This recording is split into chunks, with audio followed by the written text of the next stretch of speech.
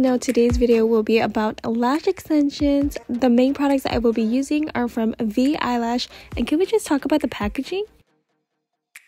You will need some tape, and guys, I am so excited because I will be showing you a few different ways you can use this tape. Now if you're wanting to stay organized, definitely use this under eye pad to help you with mapping. Now this packaging is awesome. It has the wand to help you brush out your lashes, as well as the brush to help you clean your lashes, and also a glue holder. Now I highly suggest to have a lash remover just in case of emergency or if you're not happy with the style. And this product here is awesome because you can actually use this to help you remove the product a lot quicker.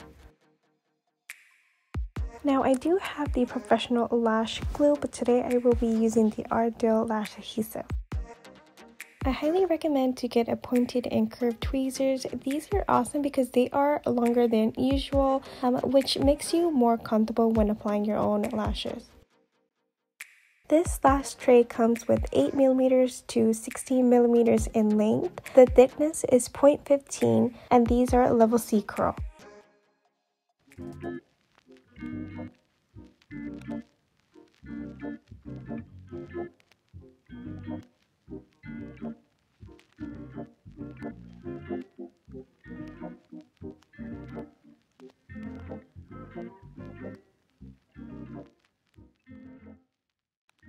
First step you want to do is apply the under eye pad over your natural bottom lashes to help prevent getting any glue on your bottom lashes. I think this is awesome. And on top of that, this can also be used to help you with mapping.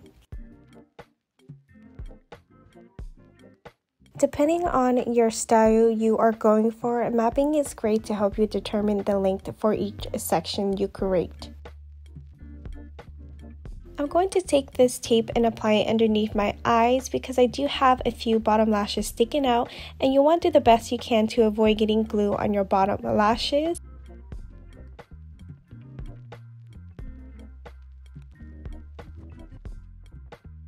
As you can see, I am using this tool here just to help me determine my section here. You want to be able to create the sections depending on your style you are going for. As you can see, I am planning to go on a open eye round style. So I have 13 in the inner and outer corner and 15 in the center. The next technique that I will be doing is applying tape to the center of my eyelid and pull that upward. This would allow me to have a better visual of my natural lashes. Now, if you've seen my previous lash extension videos, I like to start off by applying the lashes underneath my real lashes, and then I'll slowly apply on top of my natural lash as well.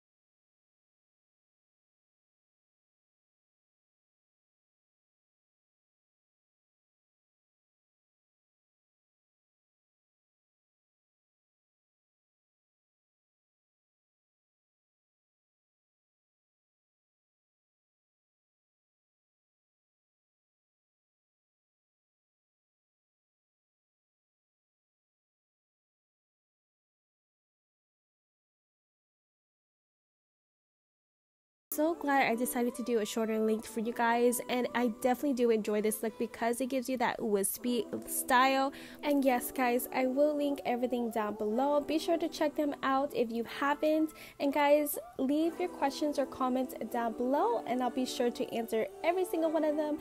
And again guys, you guys are amazing. I'll see you guys next time. Bye.